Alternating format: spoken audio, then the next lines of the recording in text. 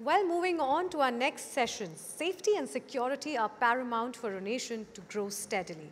The Indian aerospace and defense composite market is poised for growth, with the government focusing on strengthening the defense ecosystem and encouraging industry participation. And well, with that, we are ready for our next panel titled Guardians of the Nation, Strengthening India's Aerospace and Defense Sectors. And to steer us through this inspiring conversation, we have with us Parikshit Luthra. And may I please also invite on stage our esteemed panelists for this session, Air Chief Marshal R.K.S. Baduria, former Chief of Air Staff. A huge round of applause for him, please. Retired Air Vice Marshal Michael Fernandez, India Country Head, Lockheed Martin. Rajendra Bhatia, President SITM and Chairman Kalyani Strategic Systems Limited. Dr. K. Raja Lakshmi Menon, DS and Director, Center for Airborne Systems, DRDO. Ashish Saraf, VP and Country Director for India, Hales India, and Vishal Chaudhary, co-founder, Zetwerk. Another huge round of applause for our panelists and for our moderator. Over to you, Parikshit. Please have a seat, ladies and gentlemen. All right, we're waiting for Vishal to join the panel. I'm sure he'll be here in a short while from now. But increasing our manufacturing footprint in aerospace and defense, this is critical for more ways than one. Look at what's been happening in the aerospace sector in the last 2 years. We've seen supply chain issues. We've seen issues with Pratt & Whitney engines. There have been supply chain disruptions which have really affected the serviceability of civilian aircraft as well. And then you've got two wars raging on in the world, the Russia-Ukraine war, which has been on for more than 2 years now, and the war that we see between Israel and Hamas, which has been on for the last 6 months or so, and there is no clarity as to where it's going. It's escalating in the Middle East. It has become a crisis in the Red Sea as well. All of that is putting pressure on supply chains. Supply chains for food grains, supply chains for fuel, supply chains for electronic goods. And all these countries, if you speak about Russia, if you speak about Israel, they are major supplier of defense components. And this is hurting the world. And we in India are trying to overcome all of that with indigenous manufacturing. And we couldn't have a better panel with us today. Let me kick this off by speaking to Air Chief Marshal R.K.S. Baduria. Sir, thank you very much for joining us. Give us a sense of the journey you've seen in the Air Force over the last 30 to 40 years when it comes to indigenization. Where are we with that indigenization journey right now, and how critical is the need today? Okay, if I talk about the journey, I think we started off pretty well in terms of the aerospace industry getting set after independence. And in 60s and 70s, when we came up with Maruth, if I have to take one example, it was absolute state of the art that time, and ahead of its time in basic design and capability. And somewhere down the line, we lost our way, and we totally almost became import dependent. And I've seen a total resurgence in the last about 20 years, and I think that is led by the LCA program, the AWC that we have flying, a series of helicopters, ALH, LUH, the trainers, HTT-40. So that is the new generation of equipment that has come in, which has changed this. So indigenization-wise, I think from aviation perspective, military aviation, we are in a good space today. Starting with the fighter technologies, which are absolutely today current. I think fly-by-wire, if you take a digital fly-by-wire 4 channels, it is on the LCA, it is in the holy grail of doing some these kind of technologies. Composites, you take electronics, automated system. Similarly, in radars, in networks, in systems, in weapons, a lot of work has taken place. So today, from Air Force and military aviation perspective, also looking at Army and Navy requirements, I think we are in a good space. The challenge really is the engine domain, is the high-end sensors domain, and of course, we have to start looking at next gen. Right. You're absolutely right, sir, and probably this is the reason why we signed the GE-HAL deal for fighter jet engine technology to co-develop, not just for India, but for the world as well?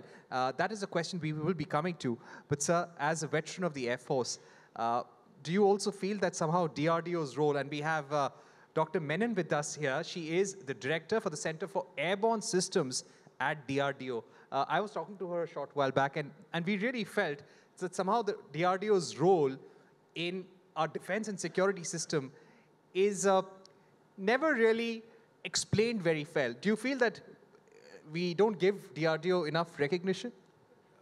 At times, yes, but I think from aviation side, we must realize that DRDO was at the center of most of this technologies development. The LCA itself, came up under DRDO. Most of this technology are, very high risk and high capital, very money intensive, and mostly led by DRDO and thereafter into our DPSUs. Some of it, of course, came up in DPSUs, HTT-40, etc., entire ALH. So it's a combination. But in critical technologies, DRDO has certainly taken the lead and has certainly done great work. So there is no doubt in that, and I think I've expressed this sentiment all along. But at the same time, times are changing, and the rate at which, if we have to become self-reliant, we have to involve the entire industry. So today the need is to increasingly get our private sector, our MSMEs, our startups, and that is the new model to move faster. To move faster. Dr. Menon, that is what we were speaking about, that we need faster turnaround times, and that's something the DRDO is trying to do. But for the layman, could you explain to us, when you speak about airborne surveillance systems like the Netra, tell us how they have supported some of our most sensitive and critical military operations in the last 5 years? Yeah, so firstly, thank the organizers for having me here. And yes, Netra has been a very successful story, and it has not been developed by DRDO alone. The whole nation was behind. It has been fully with the guidance and support of Air Force, who projected the requirement. They had the belief in us that indigenously we can develop, and we delivered. So basically, coming to how fast we could have done, or if you see, it is a very complex system of systems. It has got a multidisciplinary systems to be developed, designed, and it is not a single domain expertise that is required. So it is a very complex systems, and we went ahead using the full system engineering approach, and we used the expertise that is available within the country of having academic institutions with us who can actually help us in some of the niche technologies or the new algorithms that is required. We had the full expertise of the industry, because we do the design, but manufacturing is done by the industries. But when we started at that particular time, it was the MSMEs who really supported us. And I would like to really quote and acknowledge the MSMEs who really supported us. At times, there was no AMCs also placed, but being for the nation, they all really supported us and said that, okay, if there is a problem, we will be there with you. So it has been only under that, this thing we could do. And there is DRDO, including the CEMILAC, and it is the first time that such a system was getting, certified within the country, with all the work centers, the participating labs, the MSMEs, DGAQA, and Air Force have together worked to see that such a system is actually available for the country. How we can fast produce for the next time is trying to see that the users felt that having multiple MSMEs during the maintenance phase is not a good approach. So they would like to approach one industry. So we have now taken up for all the future programs, we will have a DCPP, a development cum production partner, from the beginning itself with us. And that is the approach we will take. Second thing, what we have now built in our development process or the acquisition process is, we will have the platform also contract or the DCPP contract even before the CCS sanction, have it after the DAC approval, so that we are not eating in the timelines of the project. So that way we will be able to actually fasten the delivery of the systems. And with that approach only, we have put in more projects. Based on the success of Netra, actually users have again believed in us and entrusted with more programs, and we are sure that we will be able to deliver to the meeting the operational requirements, and this time at a faster rate. Right. So that you know, is the ma'am, approach. it's so nice to see you here, hear your stories, because you will be inspiring so many more women across the country. And when it comes to increasing the participation of women in the workforce in manufacturing, it's very critical. The participation of Indian women in workforce is 37%. We want to take it to 50%. Air Force has been doing a great deal of work. We've got women flying fighter jets right now. They're training on Rafale jets as well. It's all very, very good news and very inspiring stories. So a big round of applause to the women at DRDO and our women in the Air Force as well.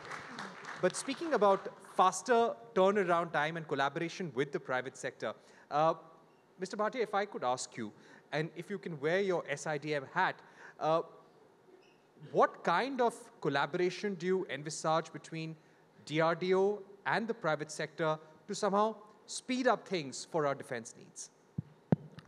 Thank you so much. So your question is how fast we can make this collaboration go. In fact, there are a number of models which have been now worked upon. Previously, some years ago, DRDO used to be more like passing on bits and pieces of a program to the various industry elements.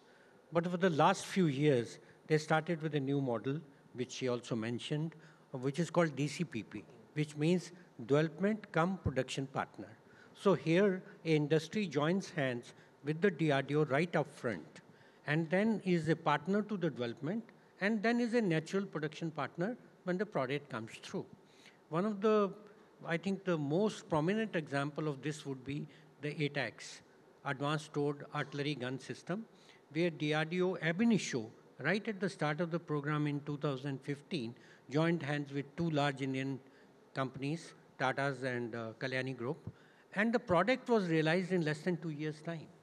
Today, we are on the verge of securing an order for a very large quantity from Indian Army, and hopefully it should happen in a few weeks' time. So I think this is an excellent model which they had really come out with. Also, there was a discussion going on in one time to come out with something like a strategic partnership with the DRDO. So that was another element which was kind of DCPP, but going little further and then picking up Indian industry. But the most important part is that today, DRDO is treating Indian industry at par with everybody else in the I would say, including the DPSUs. In fact, more work is being done by DRDO with private industry than with the DPSUs. Especially the development work, most of it is being done with the private industry. And we are looking forward with great expectation to the announcement of 25% R&D to be given to the private industry. And most probably that also has to be routed through DRDO. We already have a program on technology development fund going on with them. And probably with this additional 25% R&D, I think will take us to the next level. Right. Air Vice Marshal Fernandez, let me ask you about Lockheed Martin. You're heading operations for them here in India. This is the biggest manufacturer of defense systems in the world. Now, when it comes to deepening the footprint in India, US and India are working very, very closely. IndusX was a sign of that. The Prime Minister's trip to the United States last year was a big step in the India-US industrial roadmap. How do you see India as a manufacturing destination for the future? Thanks to Zetwerk, CNBC, and Parikshit for having me on this panel. Parikshit, if I may start off, just to go back and set the correct picture about how we could move forward. As you said, Lockheed Martin is the largest defense manufacturer in the world. It's absolutely right on top of its game. But that doesn't happen easily. I think Lockheed Martin in 2010, much before Make in India even was thought of or anything, decided to come to India. And they saw India as a very, very promising place to put work into. FDIs were challenging. They weren't at the 74% that we have today. They were minuscule. There was not much skill level in India at that time, but still Lockheed Martin threw in the hat. We set up 2 JVs. I'm happy to have Ashish here. I learned about him only just now before coming here. So we have two JVs, Tata Lockheed Martin and Tata Sikorsky in Hyderabad. And from 2010 to now, we have about 1,100 workers, many of them in TLM women who we've picked up after 10 standard, put them in an Hunar Shala, train them, and they are working today in TLM. So we are quite sure India's a good place to be in. It's a lovely place to put in work.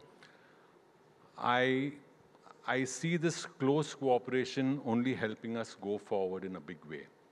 There are things that would have to be legislatively changed because, the US has very strong rules and regulations in place.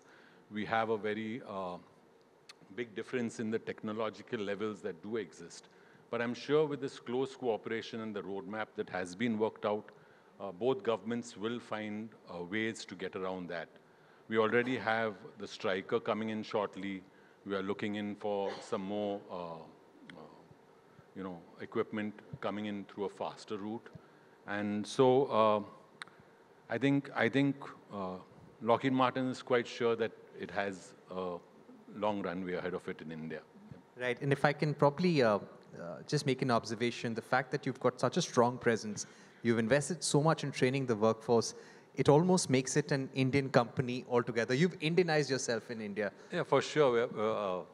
It is still a JV. We've Indianized ourselves. I think we must have been the first foreign OEM to come into the country. And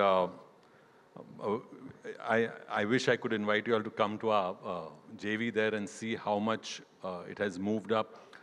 24,000 square meters of area, 1,100 people, all youngsters. Our average age in our JV is 29 years old. Highly skilled, very, very competent, and very proud of being in India, for sure. Fantastic, sir. Great to hear that. Ashish, if I can get you in at this stage. As we were hearing from Air Vice Marshal Fernandez a short while back, they've put in a lot in terms of skilling the workforce. Does that become a hindrance sometimes in expanding the footprint in India? We were also speaking to Dr. Menon a short while back that when you look at critical technologies for the future, you need people with very special engineering skills, you need basic engineering skills as well, and somehow those skill sets are not coming by. Do you see that gap? When you want to be a leader, you want to increase your manufacturing exports, does that something that need immediate attention according to you? So thank you, Parikshit, and thank you for inviting Thales to this forum. The short answer is no. We see India as a gold mine of talent. A few stats, right? Last year, we completed 70 years in India. So, and at that time, it was not even Thales when we started India, our operations in India, and Bharat Electronics was formed with the help of Thales. So our legacy goes back that long, right? We celebrated our 70th anniversary in India last year. Now, our footprint, obviously it expands across 7 cities, 2 joint ventures, 2 very large engineering centers that do some incredibly state-of-the-art development here, including cybersecurity, FPGA. We are actually one of the centers of excellence for Thales for the world for FPGA.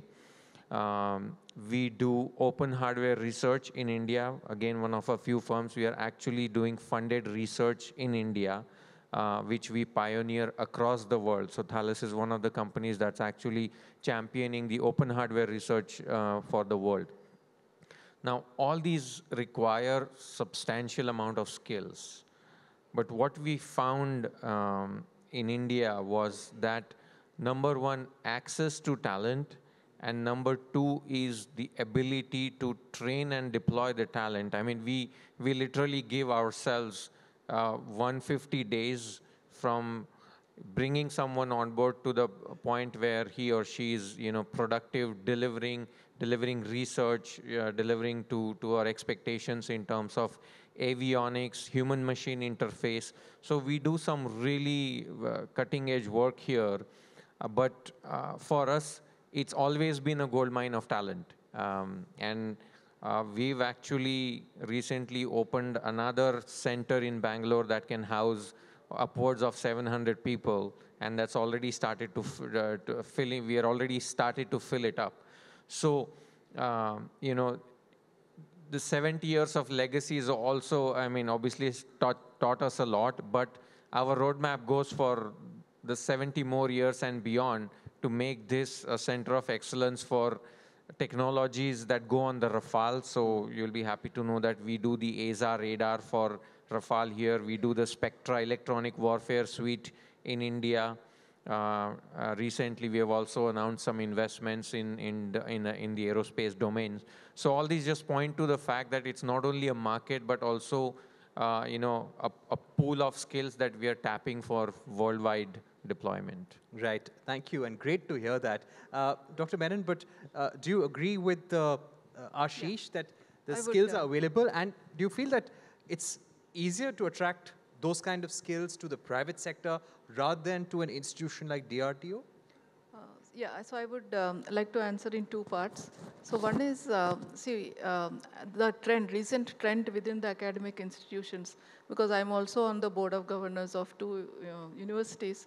So what I see is, I mean, institute is also looking at the students as, they're the customers. So what they need is what the universities are now providing.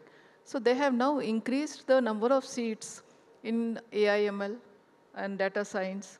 Okay, that is required, but is it enough for a DRDO kind of an environment where we need multidisciplinary experts like RF? I mean, the kind of people, number of people that is required in the areas of ECE and experts in the RF is really not available as many as used to be there. So it is just a caution that I would like to bring out in this forum, that universities should look at also what is required for the nation as a country. I mean, it may not be only for government sector, even in private sectors, because if you are saying more and more defense sector should be given to the private industries, we need expertise in all these areas. So just having one section or half a section for ECE and 9 or 10 sections for AI/ML data science actually is not a good trend. I think I just would like to caution and leave it at that. Because I feel we need to take some corrective action at this stage. Right. No, that is important, ma'am. That is, as we are focusing on a skill development mission, it's important to hear these views as well. Vishal, to get you in. And just one more point, if I can add, because even though the thrust is nowadays on Make in India, the Make in India, what we are now looking at predominantly is on manufacturing in India. Sometimes it is also on license production. But what we also need to take it forward if we want to excel as a nation is also design in India, because that is innovate in India for the world. That should be the approach that we should take. Because today, if you have made 100 systems based on license production, tomorrow a different variant you have to make, you will not be able to, especially in a aerospace field, unless you have the design details with you. So that is why it is very important to go beyond manufacturing. Go for design in India, that is innovate in India for the world. Design in India, innovate in India for the world. That could be the mantra for the next 10 years. Thank you, ma'am, for those remarks. Vishal, to get you in right now, give us your aspiration as a startup in terms of manufacturing, in terms of contributing to defense manufacturing, and how easy is it for companies like yours to get your foot in the door as far as government schemes go? It's very exciting time for private industry in the aerospace and defense space right now. The scale of upgradation and modernization that's happening, or that has sort of, the train has just left the station. That scale is like huge and massive scale. And private industries can really help in complementing the established DPSU capacities which are there in the market. Recently, the Raksha Mantri announced a production target in a short term of about 3 lakh crores. 50,000 crores of which needs to be made for the world, made in India for the world. So private industry are in a very sweet spot today in complementing the existing capacities with the DPSUs and the organizations like DRDO today. Number two is the buzzword is also transfer of technology, getting some of these foreign technology into India, ruggedize it, contemporize it to the Indian context, and provide service reliably to some of these equipment over the life cycle of these equipment which can happen if that capability resides within the country. So we are very excited at the prospects of this industry right now, and we're very happy to be doing what we are doing. All right, good to hear that, Vishal. Air Chief Marshal Bhaduria, if I were to ask you about the changing nature of warfare. Very recently, and we were speaking to some of our co-panelists, the Defense Secretary had told us that we're looking at a scenario right now where low-cost drones costing just as much as $300 could damage a big battleship. How do we prepare for scenarios like that? What kind of technology do you think that startups like Zetwerk, the private sector, need to work on? I think looking at new tech and threats like this and preparing for the future is the key. You know, where we are today, we have to change our entire mindset of how we are going to fight. Low-cost drones, you have loitering munitions, you have UAVs. These are the new methods of warfare, which we have seen the results. And I think that is an area we really have to start working. And new startups, MSMEs, companies like Zetwerk, this is an area that they can do a lot. And it is so critical that we bring in new tech and reduce the cost. And I think we are talking of loitering munitions, but very soon we should be talking of flying munitions. Swarms of not only drones, but swarms of munition and collaborative swarms. That is what the new warfare is going to look like. Increasingly, I think from where we stand, the young companies, the startups, the MSMEs, also the big companies who should invest into R&D, what Mr. Rajlakshmi was saying, that that is the key. That is really, for the new tech, we have to start working now. Be it in UAV, be it in manned-unmanned teaming, be it in cyber and space, which is absolutely a new domain. It is open, be it entire networking and a communication domain, entire ISR chain, which we need to have 24/7 ability to look anywhere, ability to do AI, ML, and control the new sense of munitions. That we have to really master. Further going on to things like hypersonic weapons, new sensors, new weapons, heavy effect weapons. So there we have to become leaders. We have space to become leaders. And I'm glad a lot of foreign companies are here. They've done well. They've invested a lot of FDI here. But tech is what we should develop our own. And after a decade or two, we have to start using their ecosystems. Currently, we should get the supply chains established. And I think somewhere down the line, we have to balance our books. We have been importing for so long. After a decade or two, we have to start exporting, utilizing their presence here into their supply chains. I think that should be the key. Right. A member of our audience, Mr. Chaudhary, we were speaking a short while back, and he was giving us a feedback, an important feedback about Make in India. Does that Make in India mean you should go out and make everything? We were speaking about aircraft tires. Is that right, sir? Yeah. So, Sir, if you can take this question, when it comes to Make in India in defense, what are some of the things that we need to focus on future? It cannot mean everything. Make in India does not mean that you need to have an expertise in everything. You need to be making and everything in India. How do we prioritize? Firstly, my take on Make in India, that's not meant to be exclusive. It is meant to be inclusive, which means you are actually not trying to get into a watertight compartment. This is not the time, this is not the word where you can be sitting in a watertight compartment. So what does Make in India mean? Make in India means that you could be depending upon sources outside the country. You could be depending upon various other vendors sitting outside your country. You do have the intellectual property or the integration capability to undertake that job. It is not to exclude yourself from the globe. It's to actually include everybody. Important thing is to keep that IP, which is available, so that you have unhindered access to this technology in case of crisis. Right. So this is the most important part. And Make in India is all about that. Nobody can be sitting in India and trying to export products outside, can rely purely on Indian market. You would be sourcing some items from outside, always. But as long as integration capabilities and IP lies inside the house, it's perfectly fine. Right. No, thank you. Thank you for those remarks. And we can continue the conversation later as well, Mr. Chaudhary. Air Vice Marshal Fernandez, let me ask you about Lockheed Martin. How much are you sourcing from India currently? And how much of the sourcing could increase considering the close relations between India and US right now? And how India could emerge a supplier of defense equipment for the US?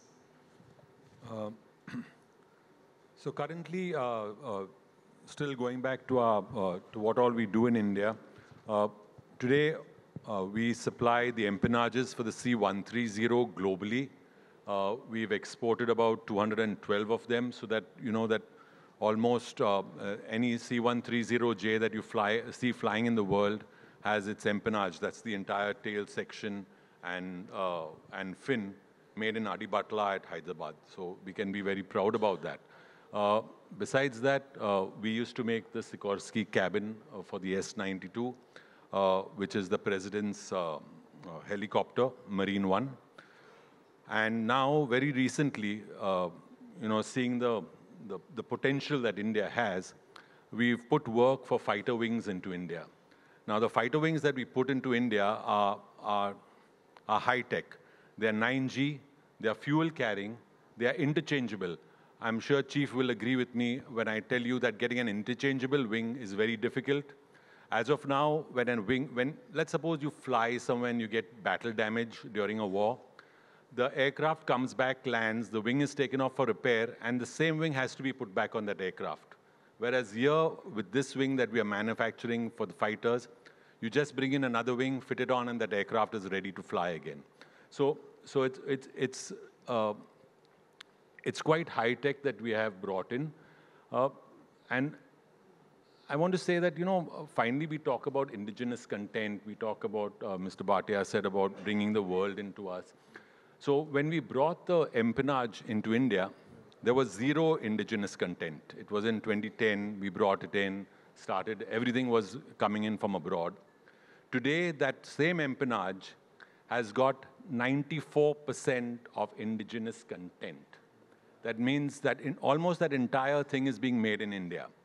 So that's one part of the story. But what I want to say is that once you've got your supplier chain, once you've established quality control, once you've got all this going, when we brought in the fighter wing for manufacture here in India, the fighter wing started itself with a 70% IC.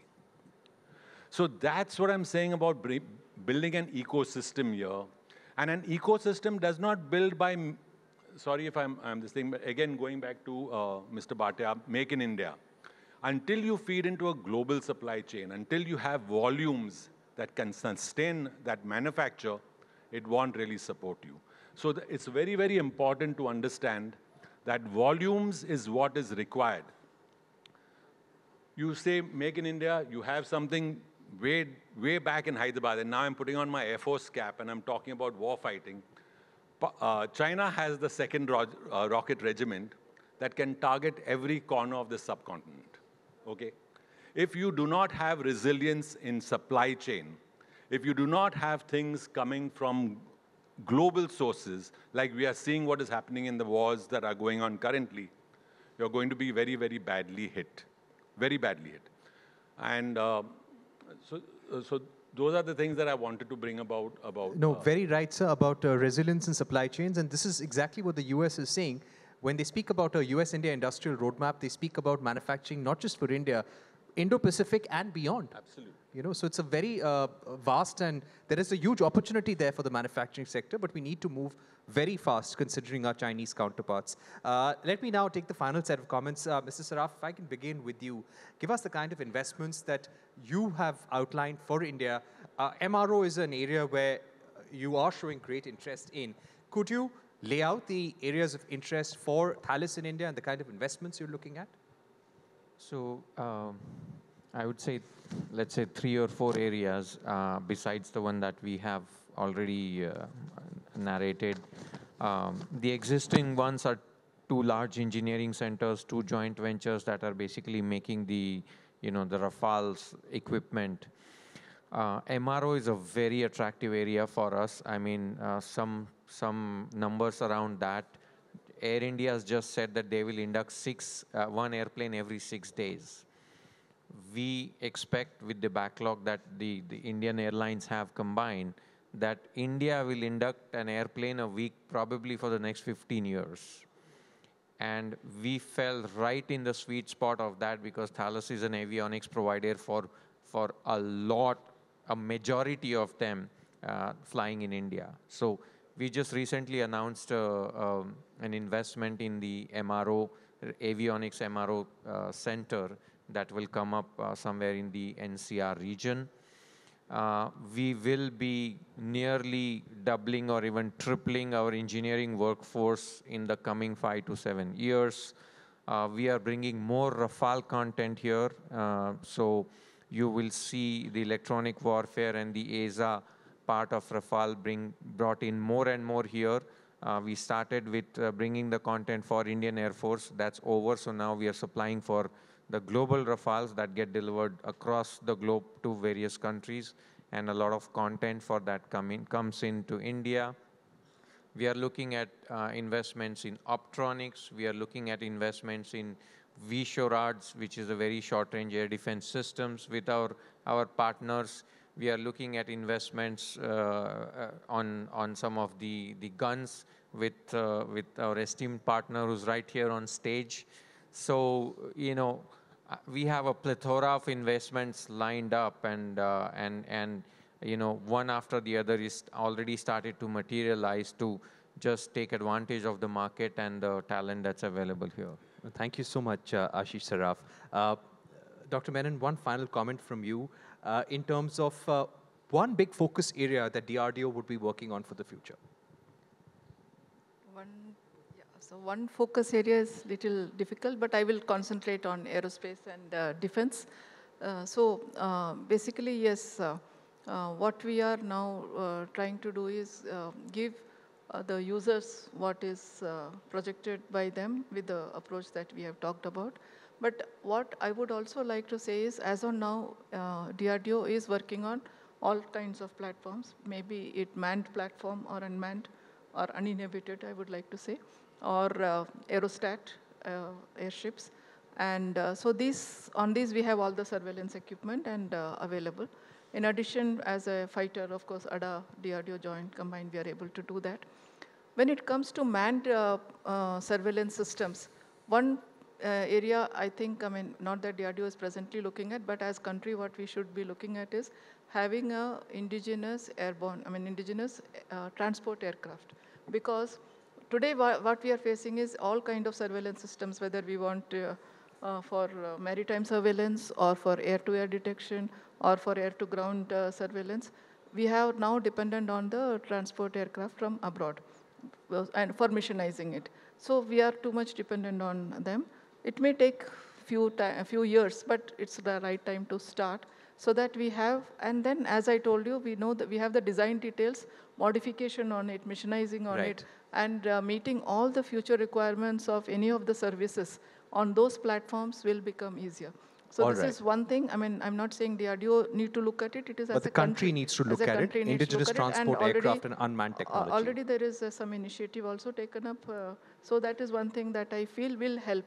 Okay. Apart from that, what DRDO is doing is well known. All right. And we'll be meeting our mandate to empower the nation with indigenous state-of-the-art defense technologies and systems. Good night. Thank you. Good to know, ma'am. Mr. Bhatia, now over the last 1 year, we've been seeing a lot of interest in the stock market when it comes to defense stocks, defense PSUs, private sector defense companies. And this interest is going to grow because of the huge capex push of the government for defense acquisition.